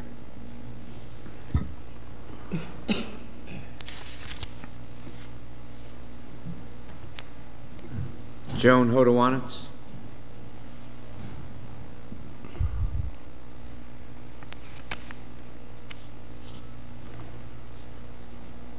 Good evening. Joan Hodowanitz, taxpayer. Good evening. God, I'm going to have to go against the grain here, or else I'm in the twilight zone. But I was very happy to sit in the caucus, and I was very happy that it took place. I was one of the people that asked that you could get Mr. Amoroso in here and brief us on his findings and recommendations. My understanding is this is a preliminary report. okay, and he's not up to the point of making many recommendations. Now, I don't know anything about his past history. I did not Google him. I did not vet him. But I am interested in the contents of his briefing, and I think that there's a possibility of sitting down and analyzing his briefing to us and saying, you know, what's valid in it, and I think there's a lot of good information in there. It was not pitched as an attempt to, this is my plan ahead, this is my way forward. This was his initial findings. I think what the city needs is governmental transparency, and that's why I was happy to see the mayor and his administrative leaders here with him as part of this briefing, taking questions from the council. Now, if there's bad information in that briefing, I think we'll be able to pull it out. I don't see the usefulness of simply attacking Mr. Amoroso and ignoring his findings out of hand, dismissing them out of hand. I think that's too early to be doing that. I want to see transparency from the municipal leadership and from city council, and I think this is a first step in that direction. If the information presented to us is inaccurate or bogus, well, we'll get to that point and we'll find that out. But this is the first step in reestablishing credibility as far as I'm concerned, and I think it was a good faith effort. Which leads me to my two questions. Number one, is there any possibility that we can request a copy of that briefing from Mr. Amoroso so IT can put it on the website? I think that would be good so that citizens can pull it up again and give it a relook, because there was a lot of information in there. And my second thing is, I think it would be a good idea if maybe at the 4-month point and the 6-month point, he can be invited back with the city leadership to say, okay, this is the next piece that I want to brief you on, and these are my final conclusions at the end of 6 months, and this is what I'm handing off to the city leadership and the city council. I'd be very happy to see that done. But again, I was happy to be sitting there. This is a breath of fresh air as far as I'm concerned, and I hope that you continue this process. Thank you. Thank you. Thank you very much. Mrs. Franis?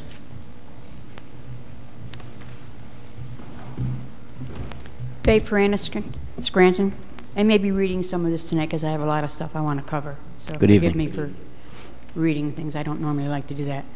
I want to make comments about Mr. Amoroso in the paper, even today, saying that the reason the city's in financial shape it is because of default on the Parking Authority. I don't agree with that at all, and I'm going to try to explain to the people that maybe don't know about this.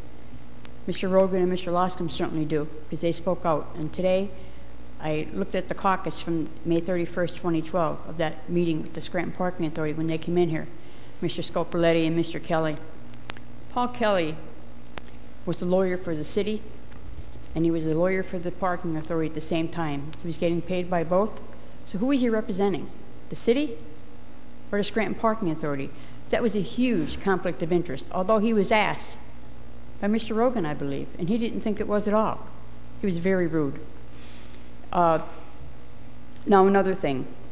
Boyd Hughes pointed out through that whole caucus, and he spent a long time on that, as you recall, about the budget. And Mr. Rogan, you even said it was like a 2-page budget. You were given 1 page of a multi-million-dollar authority. You got a 2-page budget. So Mr. Hughes went through this, and they didn't expect this because what he found out was unbelievable. They came to his caucus to explain the expenditures and the revenues of the Scranton Parking Authority. But Mr. Attorney Hughes did was he said, you have here January, February, March. You have expenditures of, well, say you're going to spend $30,000, but in actuality, that month you spend $52,000. So he rounded it out, and I'll round it up for you. He took each month, and he took all the figures. He said at the end of the year, what you have done in your budget, what you're going to spend is $850,000 more that was in your budget, over of what they had in their budget. And this is the budget they presented to you on that day. So Mr. Hughes said, like the salaries, he said some of the salaries were $40,000, and then they were really $62,000. But that wasn't in the budget. Nothing was accounted for Nothing was accounted for. And then Mr. Scopoletti said, well, the people that usually do our budget and do our finances, they're on vacation. Mrs. Renda and some other man. They were on vacation. Well, how about this? That year, Mrs. Renda, her position was taken out of the budget of council. She didn't even have a job anymore. She was taken out of the budget. They kept her there and paid her from money that wasn't even allocated for her. And they're wondering why their budget was over what they expected? That's just a small example. That's just one of the examples. And how about all the loans that the Scranton Parking Authority got without coming in front of council? That's against the law. The city doesn't have to guarantee any loans that don't come in front of council for approval. And they did this knowingly, and they did it. Dave Bolzoni did this when he worked for Landmark Bank. And this is the man that Billy Courtright hired for business administrator, just like Mr. Amoroso, like Doug Miller said. Boy, you should really check into the people in this administration. Now, let me see here.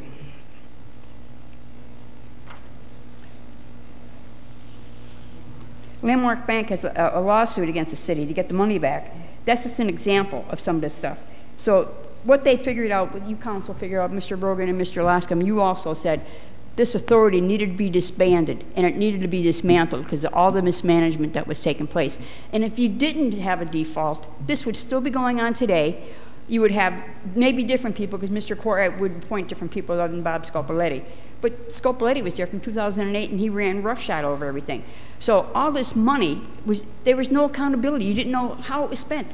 That $35 million loan, nobody knows where it went, know how it was spent. So if City Council did not default on that loan, this would still be going on today, and the city would be such bad shape. And Mr. Amoroso is insinuating because the city defaulted on that we're in such financial. Thank God the city, thank God you did default on that. And by the way, it was paid a couple weeks later, and every payment of that, every payment since then, from 2011, 2012, 2013, every payment has been made on time and in full. So where he keeps coming off and saying that this default is causing the city financial distress, that's totally crazy. Because the Scranton Parking Authority ran this city into the ground, and they wouldn't tell anybody how they were spending their money. You saw the budget. Wasn't it a joke, Mr. Rogan? It was terrible. Yes. I mean, did you get any answers from them as how they spent their money? No. And didn't you pick up on Mr. Hughes saying all the money, $850,000 over budget for 1 year? And they said they had a deficit at 1.6 million. Actually, they had a deficit of 2.5 million. Just one more question, please. This is not regarding to this. The city of Scranton, I believe, purchased a pothole machine. Does anybody know where that is, if it's being used? Could somebody check and see? I believe we bought a pothole machine to repair potholes. Does somebody know about that? I know we have one. Pardon me? No, that's my committee's the DPW, so I'll look into that. Will you I'm not sure, but I will look into it. And if they do have one, where is it and when are they going to use it? And if not, why not? Right. Thank you very much. Thank you. Thank you.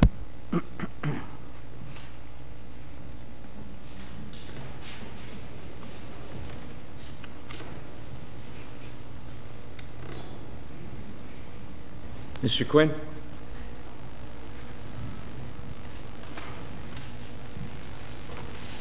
Good evening. Good evening. Ozzie Quinn, Scranton.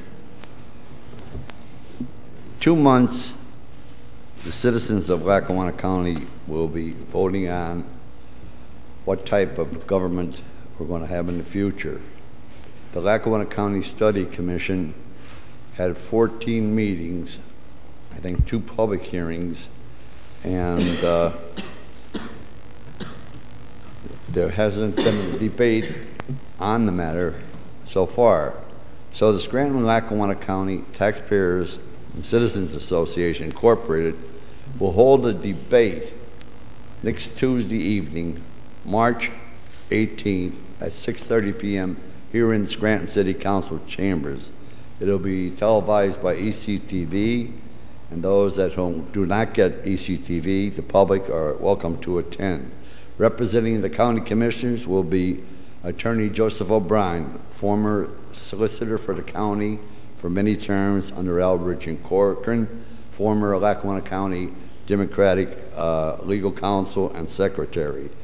Representing the Home Rule, the Lackawanna County Study Commission will be Attorney Frank Ruggiero. He is the general counsel for the Lackawanna County Study Commission. We're hoping that we'll be able to have these two gentlemen representing the commissioners and the commission to give the pros and cons on both sides of the aisle so people can look at what type of government they want to vote on in May. So also I want to tell you about the Hill Neighborhood Association will meet on Thursday, March 20th at the Immaculate Conception Church Basement Hall, 800 Taylor Avenue, to discuss blight in households, blight, vacant households, blight, occupied households, vacant land, crime prevention, taxes, but above all, we want to know what the people want to hear, want us to address.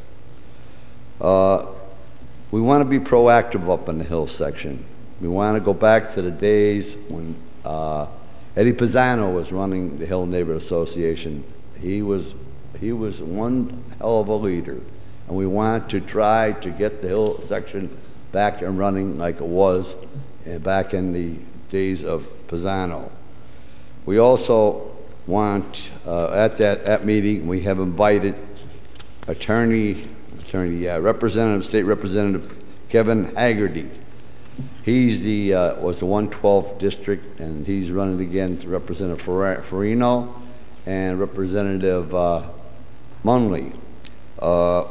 Representative Haggerty is invited because of the fact that he is going to help us with state, federal, and corporate loans. We are the only 501c3 neighborhood organization throughout the city, and we can apply for Fed, state, and corporations through the Pennsylvania Department of Community and Economic Development programs. So we're hoping that also, he is also the only one who, so far that I know, the other candidates, Mr. Munley has not committed himself on X 76, House Bill 76, which is the elimination of school property taxes. Mr. Haggerty has, and we want him to speak about it at the meeting. So anybody is welcome. We're hoping the council will come up. It's next Thursday at 7 p.m., and that's all I have to say. Thank you very much. Thank you, Mr. Quinn. Just one moment. Perhaps your April meeting you could reschedule to a night other than Thursday. I know that we like to attend the neighborhood meetings, but being on Thursdays, we already have an obligation here. So maybe in April you could have your meeting on another night that we could attend and get an update on what you discover at your March 20th meeting. Sure. Thank you. Thank you. Thank you. Appreciate that. Mr. Spragley?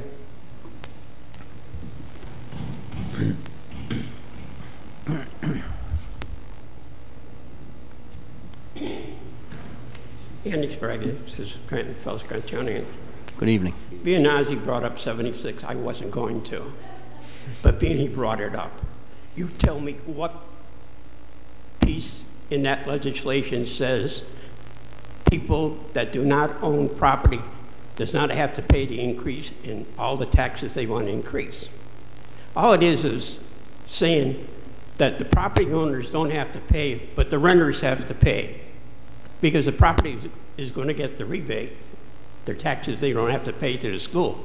But the property owners, I mean the people who rent, will still have to pay all the penalties that goes with that deal. I don't count it as a win-win situation. All it is the have-nots attacking the haves. So that's the way it goes. I listened to the presentation. I didn't find anything wrong with it. You know, my son is a college professor who teaches economics and has license in CP. He's also a CPA and everything else that goes with the deal. He's well educated, teaches college in Florida though, so he's really not as too much help here. But I listened to it. And what he said was, you should raise taxes every year. That was in his plan. Keep raising taxes and taxes and taxes. I don't see that as really a great solution. But there's a lot of things that could be. Like he said, we could sign contracts with doctors or with hospitals and sometime see if that holds down the medical bills. After all, we wouldn't have that problem, though, if we listened to Mr. Reep, who said we don't have to pay these guys all the way up until they drop dead, hospitalization, just cover until they get Social Security. That's what he wanted, but they got him out of that council seat. He was too much for the people. I always bring him up. But the presentation that we saw was similar to the one that Pell put in. If you remember, Pell was here and gave the same kind of deal. And their recommendation was the same thing, raise taxes. But you have raised taxes. He finds that the taxes that you raise ain't enough. That means you have to keep raising taxes. And that's really a not great solution. The paper said that we're pretty close to Waverly as oppression goes. All taxes are oppressive. But I tell you, if the paper put in the $300 we pay for refuse removal and the high cost of the sewer system in this city, we probably would have been above Waverly in oppression to the people. So you got to look at that. You got to look at everything. Like I said before, this city isn't going away overnight. We're going to still be here 100 years from now. Even if we're only a few people in it, we'll still be here. But the solution to keep raising taxes is not. That's the only thing he did say. Other than in the paper, he said something about the business taxes. He thought it would be a great idea to get away from them. And that may come up when he gives you the solutions. But before he does that and brings that up, you say dollar amount. If we drop them 2 taxes and put another tax on payroll, will the dollar amount be the same or greater? You got to look at everything in dollar amounts. And that's the only way to do it. A dollar here saying this, a dollar, like you said, an offset. How are you going to offset some of them deals in the budget when that was brought up? But he says your budget was wrong anyway. It probably would be. I'm not saying it was right, because the fact is all the budgets have been wrong since about 2002 all the way up. They've always been understaffed when it came to money. We always were in debt. And he brought up a year ago, 2006, and around 2007, that's when Mr. McGough came on council, them years. And then he said it's been out of kilter all the way up. Now, I don't know if you can blame Mr. McGough at all, but you do got to remember that he's been there for 7 years of this hardship. And 3 of the other members are already giving you a 100% tax hike. I hope you remember that and keep getting it through your mind. Who raised your taxes? Thank you. Thank you. Anyone else who wishes to address council?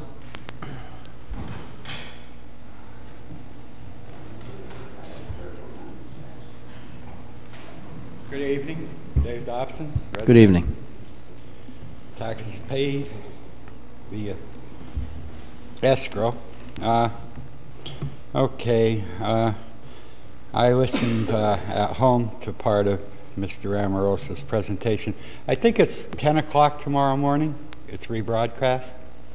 Could you find that out and then announce it? The council meeting in the caucus, so that I could possibly record it and go over it a little more. I think it's like 10 tomorrow, noontime, Saturday, and so on. Okay, now, from what I've been hearing on the parking garages, I have to say it's a 50-50 proposition. There's going to be a lot of a lot of principal and a lot of interest owed, and if we're going to wind up with $200,000 holes, thanks to corporations moving out of Central City, even though a lot of this was probably built for them, taken into consideration, it might be fair idea to dump them. And I'd also like to point out that this KOZ was turned down a few years ago. And for instance, it'd be interesting now, VaxServe definitely left because of a KOZ offer. And Diverse, I have a question mark because I haven't heard anything or seen anything. But I'd like to point out that a lot of these KOZs, when it comes to the rank and file working person, it's not a utopia, because a lot of times there's very poor public transportation available. In Oliphant, they have KOZs, and Jessup, the first question out of their mouth is, do you have transportation? Now, what they offer you to start is $9 an hour. Reliable transportation costs a little more than $9 an hour when you consider all the other bills that an average person has to pay. They're trying to keep a roof over their head. In addition, they're running out and buying a $15,000 car for a tin can, basically. So they definitely don't take into consideration any of the woes of the working class. And on the unions, I get the picture that they may be cooperative, but Mr. Courtright has his work cut out for him, because I don't think they're going to be interested in backing up too far either.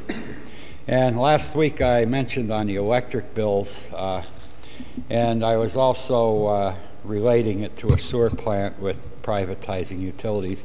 I was pleased to hear during the speech that during the caucus that he wasn't interested in privatizing the sewer plant, and I hope it stays that way. Now, on the electric, last week, maybe 2 weeks ago, my phone rang in the morning. I was still asleep. I picked it up. I found out that it was one of those electric shysters. I hung it up. It continued to ring. I picked it up again. It was the electric shyster. I hung it up again, and I picked it up again, and it was the electric shyster. And I started screaming, even though it was a robocall. Well, this week, I got a little nasty, and it was a person, and I started using expletives on him. And, well, I got a good night's sleep last night. I unplugged the phone, so it wasn't ringing first thing in the morning and waking me up.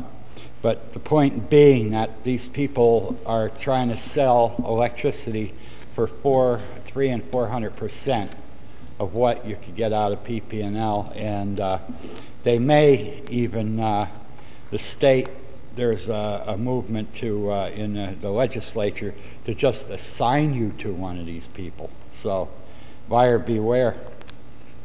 We don't need to be fleeced any more than we are. And I don't like calling people names with nonprofits, but it is time, and tax exempts, but it is time that we have a fee for DPW and public safety levied on to all tax exempts. And if you check your PA Constitution, it does not require me, it specifically gives me as a citizen the right to not have to pay somebody else's bill just because they're tax exempt. If they need a street maintenance from them or DPW services, fire and police, they should be paying something for that. So it's time we just convert that to a fee. I think Andy mentioned it before. And that would be your pilot. Thank you and have a good night. Thank you. Is there anyone else who would like to address council?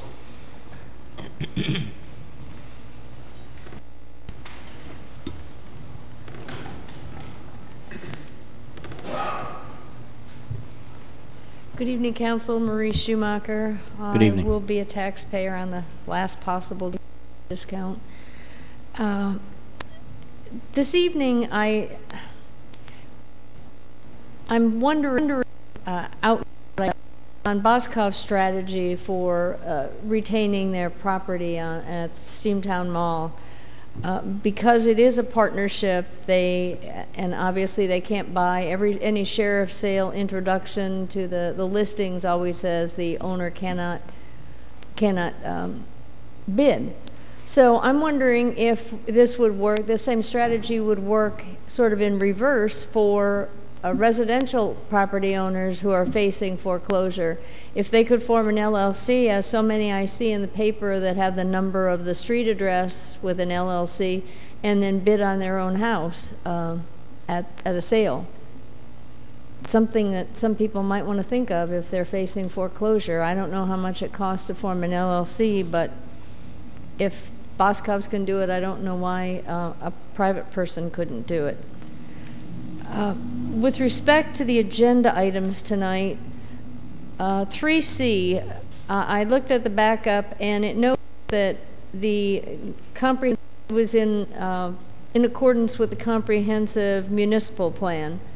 But can somebody give me the date of that municipal comprehensive plan? I used to go to most of the SAPA meetings, and DCED rep, I'm quite sure, said that that was a requirement every 10 years, and I think ours is probably more like 20 years old. So are we going to be budgeting for a new comprehensive plan? Something to put in possibly for 2015, because I think we're probably way out of line. If you could, somebody could tell me next week what the date of our current plan is. And then on 7B, Mr. Laser, will he still be the chair of the tax collection committee as well as this appointment if he's approved? Or is he giving up that post, or has he given it up? Okay. And that's a segue into a question that's left over from last year that was never answered, which is last year the tax collection committee had a zero budget, zero expenditures.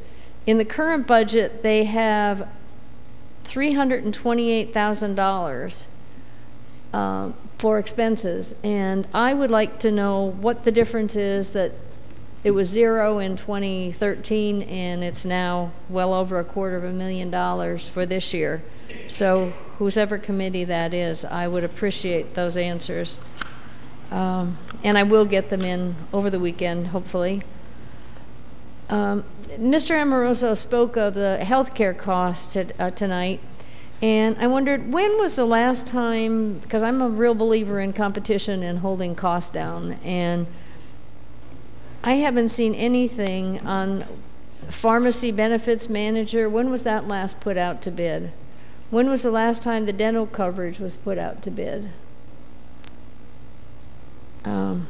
I've got a feeling it's much longer than I think it should have been, at least.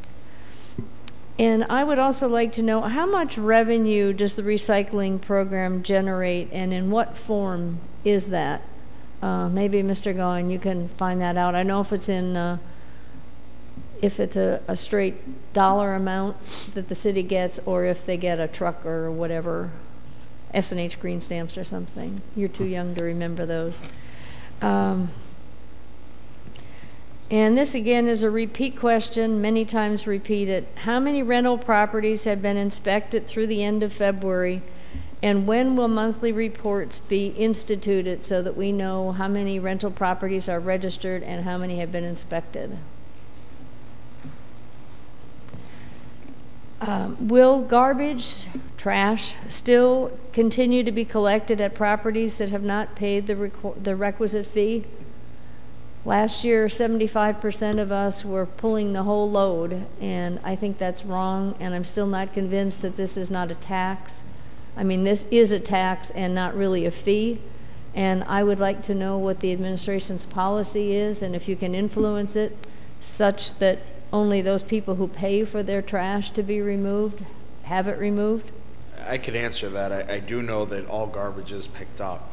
And I agree with you. I think if, just like any other bill, if somebody doesn't pay the bill, you shouldn't receive the service. And it's actually in the ordinance. Okay, I've got many more sheets, so I'll see you in the coming weeks. And just, Mr. McGough, how's the progress on my February 5th questions before I submit more? Thank you. Thank you. Anyone else wish to address council? Fifth order, 5A motions. Mr. Wexler. Thank you, Mr. McGough.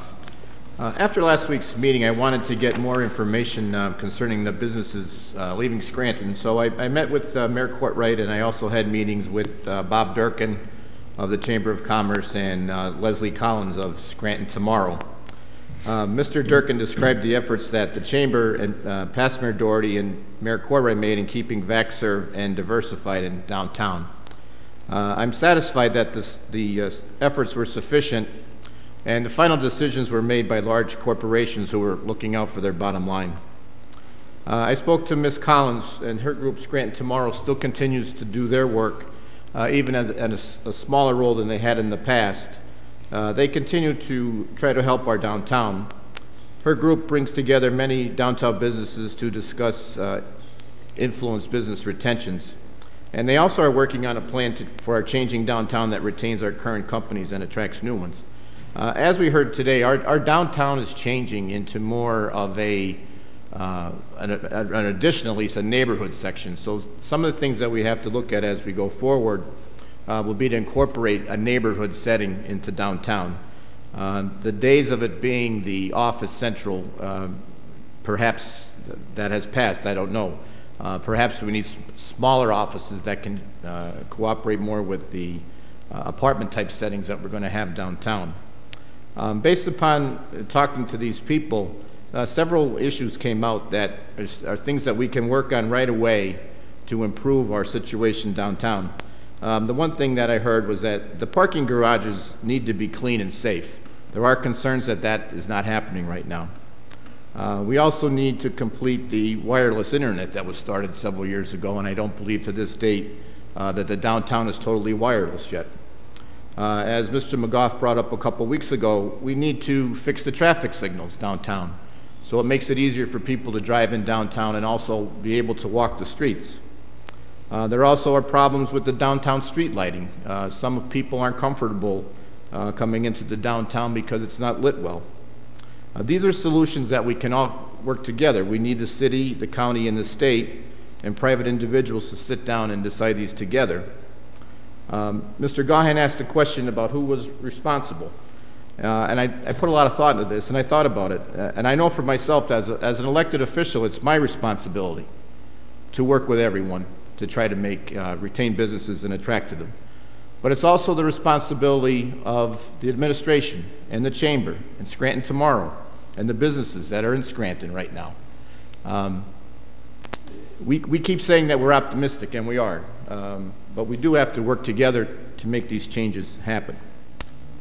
In addition, this week, Mr. Gahan and I attended the North Scranton Neighborhood Association meeting in concerns to the Rockwell Bridge. Bill will go on to some of the things that he got out of that meeting. Something that did come up was that the neighbors in that area are concerned about response times from the fire department and from ambulance services. I did speak to Chief DeSarno about that, and he is confident that the fire department has a handle on that. But in order to bring some peace of mind to the residents of North Scranton, he's committed to me that he will attend a meeting of the North Scranton Residents Association. And once again, this is something that Chief DeSarno was very willing to do, and I appreciate him getting back to me so quickly and also making this commitment to the residents of North Scranton. Thank you, Mr. McGough. Mr. Rogan? Thank you. First, I want to answer a couple of questions that were posed to council from some residents. The first one was regarding whether I was, and I don't know if it was posed that each one of us individually or the board, if we're committed to Mr. Amoroso's plan, and I concur with what Councilman McGough said, that obviously we have to give it a lot of thought and consideration. But the plan has to be formalized first before we could give an answer on that, whether it's something that we would support or oppose, or likely there are parts of it that many of us will like, parts of it that we won't. But it's definitely, you know, we're definitely looking forward to see exactly what's in that plan. And I am encouraged with some of the things that were mentioned, specifically regarding trying to increase pilots in a different way. Instead of going to the University of Scranton or Lackawanna College or Marywood and asking for a check for $1 million to go into the general fund, by asking them to give $250,000 over the next 4 years to buy a new fire truck for the station that closest serves their facility and everyone else around that facility, it might be a lot easier for the city to obtain pilots. We could do the same for police cars, for road paving, and really build up the city's infrastructure, which is in dire need of improvement, through pilots instead of through the general fund. And by doing that, we increase the quality of living for all citizens in the city, and it reduces strain on the general fund because we won't be paying for those items out of the general fund like we would be. Next, regarding the questions that Mr. Jackowitz posed, I believe the only one that was pertained to my committee was about Boscov's, whether they paid the loan. And I did report last week that they did not pay the loan that is owed to the city. I know that it was also brought up about the pothole repair machine, and this is something that's been brought up many times over the 5 years I've been on council. And from my investigation a few years ago, what happened with this machine was there was material left in it overnight and it froze, and that's how the machine broke. And I believe it's sitting dilapidated down at the sewer authority currently. I could be wrong, but that's what I recall from a couple of years ago regarding that pothole machine, and that's why we haven't seen that out in many, many years. So that's those items. And finally, just again to talk a little bit more about one of the comments that was made that struck a nerve regarding people coming into the city. And I think I've said this a lot over the last few years, and there's a lot of great people in the city of Scranton. Scranton doesn't have the population that it once had. Scranton once had over 100,000 people. And when you have 100,000 people paying taxes, each one of those people has to pay a lot less money. When you have 70,000 people paying for the same amount of square miles, more structures, more garbage, each individual person is paying more. By growing the city and encouraging good, hardworking people to come into our city and have a family here, that's how we grow. And to say that people that coming in are leeches and vultures is completely inappropriate, and it's not the right image that the city wants to propel to prospective residents. Compared to many cities in Northeast PA, Scranton has safe, strong neighborhoods, and that needs to be a priority. I don't get nervous walking down my block at night to go for a walk. I wouldn't do that in the middle of Wilkes-Barre. And I think many people in Northeast PA feel the same way. And those residents that want a safe community to live in, but like the city atmosphere, the convenience of having parks and having a professional fire department and a good police department, that are living in Wilkes-Barre and in cities like Wilkes-Barre, we invite them to come into Scranton and have a family here. And when we do that, we're increasing the population, and more people will have to pay less. That's what I'm getting at, and it really did strike a nerve when one resident did say that about people coming in. But all in all, regarding the proposal that was, or the preliminary proposal that was brought up tonight, like was mentioned by, I think, everyone, much of it are things that we already knew. Obviously, the pensions are going to be the bigger long-term struggle for the city. Obviously, the $22 million court award is the biggest short-term struggle, but it was optimistic what Mr. Amoroso said, that the unions are negotiating with the city on that. And once that's taken care of, then we can move on to the pension, which will be a big long-term issue, and it's not unique to Scranton from the reading that I've done. So I am optimistic. I'm looking forward to Mr. Amoroso's final report, and that's all I have for tonight. Thank you. Mr. Lasker? I'm going to take a pass this evening. Thank you. Yes, thank you.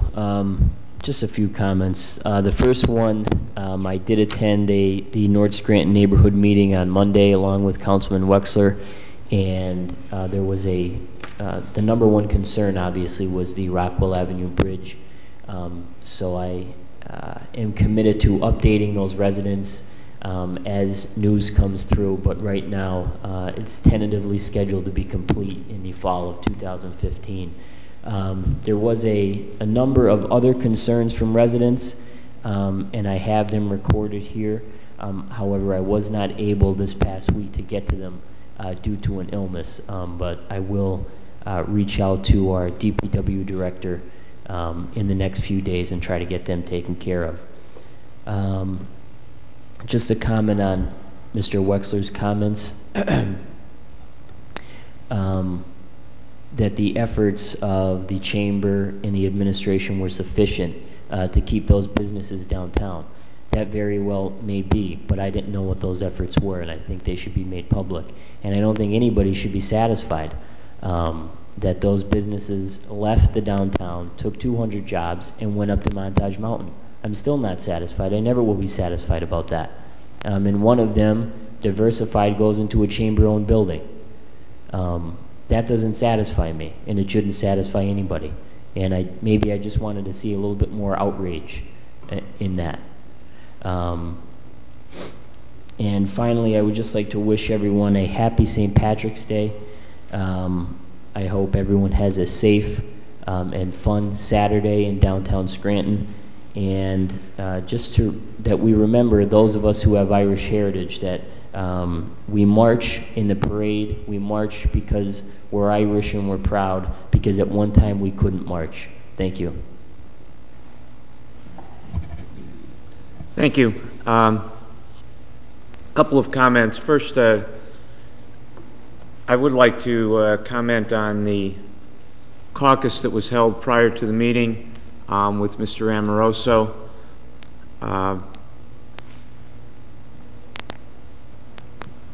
Mr. Amoroso was hired through the Chamber of Commerce and through private donations to the Chamber of Commerce. His help to the city is looked upon by many as very favorable component to dealing with our problems. Does it mean that we are not able to handle our problems ourselves? No. It simply means that we recognize that some of the problems that exist within the city, especially the financial problems, are ones that require, I'll say, extraordinary measures. And going out and bringing in someone to help with those problems, I believe, is a great asset.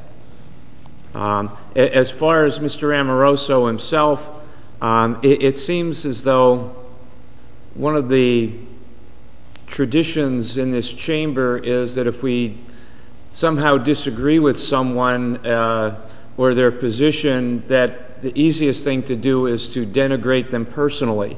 And I think that that began to happen this evening.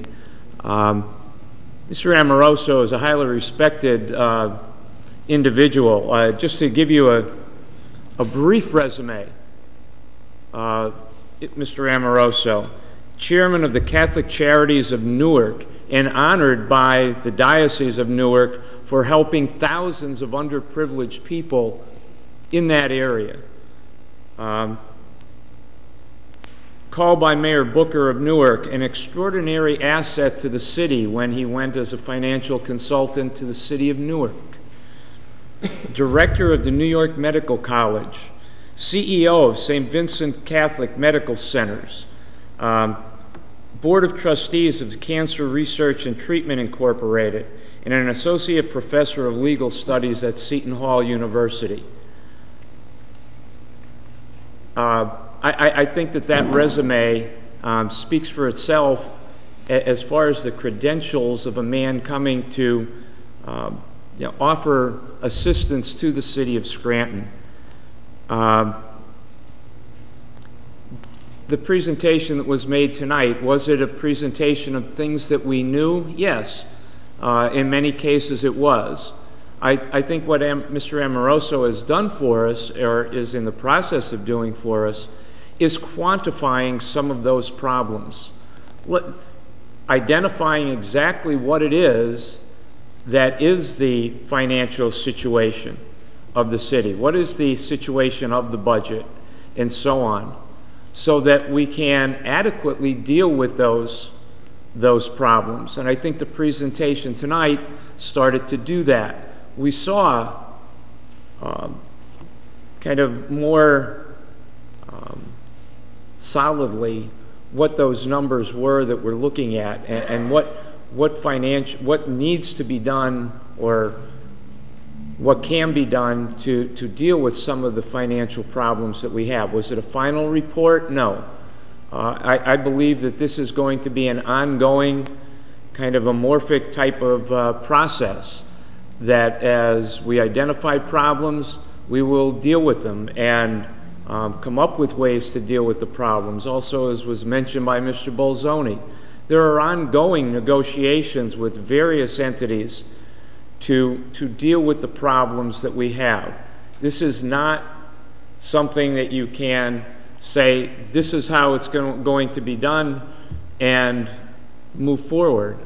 We need to negotiate some of these issues, and it's going to take a while to deal with the many problems that were elicited by Mr. Amoroso and by others.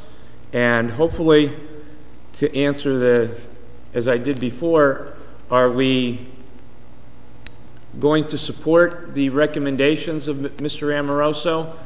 I believe that all of us will look at what is recommended, and it's not something that we're going to have to do as a one blanket vote and say, okay, let's go ahead and support everything. This is going to be a process that, as things are presented to us, we will deal with them individually. And some of the recommendations may be things that we feel are beneficial to the city. There may be things with which we disagree and would rather approach it in a different way.